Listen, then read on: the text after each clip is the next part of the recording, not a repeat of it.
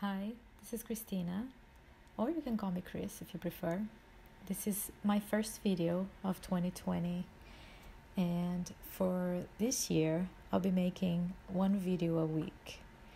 Well, not necessarily one video a week, it could be more than one video a week that I release once a week, but the final goal for me is to have at least 52 videos produced for this channel by the end of the year.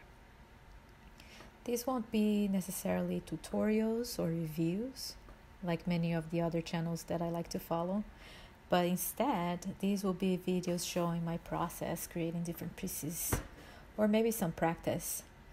I think it would be cool if people could see how I made the art that they receive, especially the house portraits. I love making these house portraits.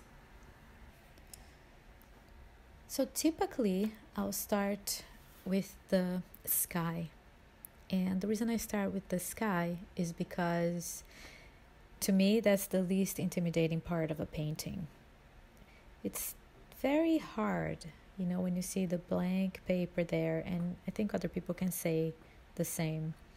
You have the idea, but it tends to be so scary to put the color on it because once the color is in there, it's staying. If you want to remove the color, especially watercolor, that's not going to happen. It's not going to work well, at least in my experience. And so the sky is the least intimidating part for me, and I usually start with that. And at this point, I already know the colors I'm going to use. I have swatched out the colors for the walls, for the side, for the vegetation, and for the sky too. So here I'm done with the sky and I'm ready to move on to the walls. And you might have noticed that this video has no music, and there is a reason for that. I made a commitment to not invest money on music for the first 5 videos. If I make 5 videos consistently for the next 5 weeks, I'll give to myself a subscription to some sort of music service. I have found that the music that I really like and I would like to have in my videos are not free. And I think it's worth, it's worth investing the money once you are actually doing this consistently. So for now, there might be quiet moments in this video, which I don't mind. I really don't mind quiet. Now here I'm starting to paint a concrete walkway to the front door. And I chose some bluish, grayish color, which seemed to be closest to what was actually there. And then there's like this patch of concrete on the side where you can park a car, and I did it the same color.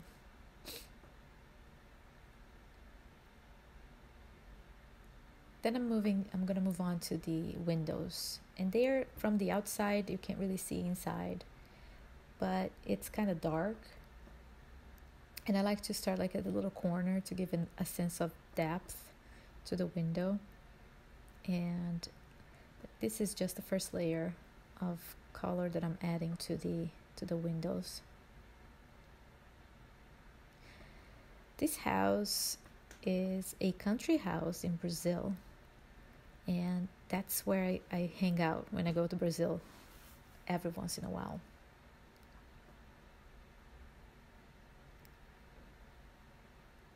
I get there with my family and we spend a lot of time there, and it's a beautiful place. It's in the country. It's very beautiful there. This is just the front of the house. And eventually I'm going to make the back of the house too, because the back is also very nice. And this house had been in my to-do list for at least 2 years. I think 2017. Oh my gosh, that's like 3 years, almost 3 years now. 2017, I had the idea of painting this portrait. And at that point, I was not making house portraits yet. I was just starting with watercolor. And I asked my mother-in-law to create this painting for me. And in the end, I said, I'm going to try it. I'm going to try it myself. And I started painting houses, but not this house. I painted different houses first. I don't know why. Because this house actually is the simplest of them all. It's like straight lines. There isn't much weird angles, nothing strange going on here. So I don't know. I just put this one last. So this year, 2019, I finally sat down to make this painting. So at one point, this is another day, I forgot to record. So there's like a bunch of steps here that you didn't see. I got too excited about finishing up and I forgot to hit the record button. But this is another day. And see, the lighting is different. It's because it was sunny that day and the sun shines right onto my desk. At this point, I already added the grass and now I'm just like, making the colors a little darker, creating a little bit more contrast and adding shadows to the sides there, to the wall, to the floor. And yeah, and one thing that like this part that is coming up next, that was something new to me. This was the first time I did something like that. And I think that might be why I was taking so long to create this painting.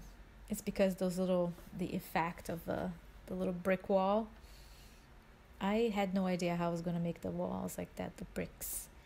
How am I going to suggest bricks there? But I found a way, and I'm using a very thin brush here to create the individual bricks. And since then I have found better way to do this, and I now might be using a very small flat brush. Those bricks are going to look a little more tidy. Yeah, so practicing the bricks. That's good. I'm going to need to do some more practicing on that. And yeah, so this something interesting happened here. This door, the picture I had, the door was completely open, so you could only see dark in there. But I figured, I'm gonna make this door closed. And in my memory, that door was dark brown with lines like that. But looking back in other pictures I have, it turns out that the door is completely different. It looks completely different from that. So one lesson here, don't trust your memory.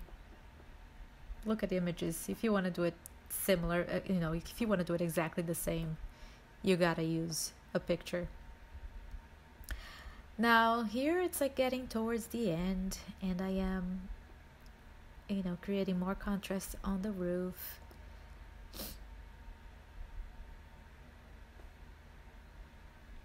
I just added some more dark. I just darken it up. Darken it up some shadows too, to create a little bit more depth.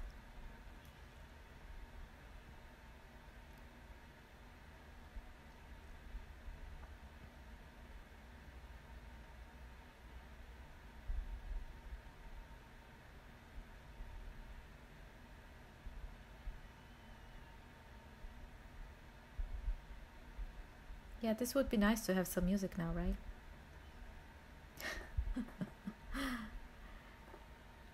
Alright, so now here, I think this might even be another day. This is where I add some of the bushes on the side of the house. And when I took the picture, the house did not have the grass yet. It did not have a lot of vegetation.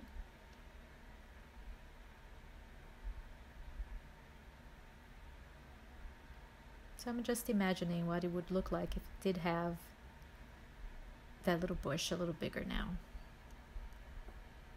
Well, I'm gonna be going back there pretty soon, so I can take a more, a picture of what it actually looks like now. And here's another thing too. This little porch had a bunch of plants, a bunch of pots and plants there. And I didn't want to make all of them. It was just too many. So I just created some generic leaves there and some pots. Now comes an interesting part too. This is, the house has some white lines on the big wall there, and I wanted to recreate it. I had this very thick white paint that I had to dilute with water, and I wasn't sure if that was gonna work well on the watercolor, so I tested it and it looked okay. So I'm using this tool. I am not sure what this tool is called. My dad gave it to me, and it's really good. It makes like very straight lines, very thin lines, depending how much you tighten that little wheel there. And it works just like a fine liner. See, but at this point I'm looking at the whites there, and it's not really popping as I wanted it to. But I continue. I create the lines anyway. Then I decided to try my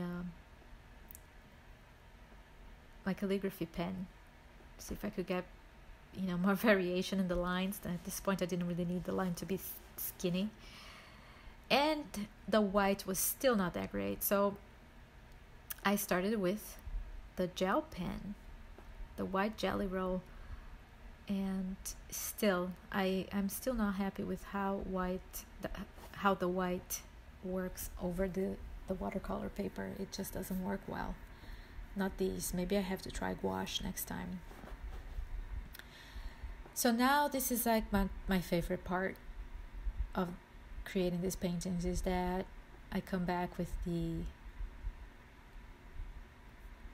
black pen, just outlining. That makes it pop, and I really like the effect.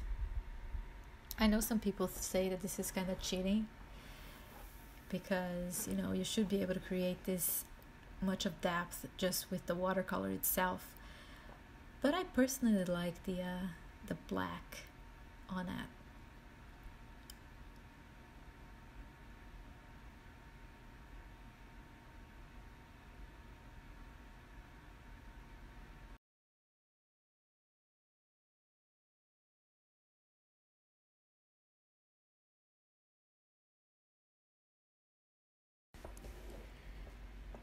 Now we're getting to the end of this video.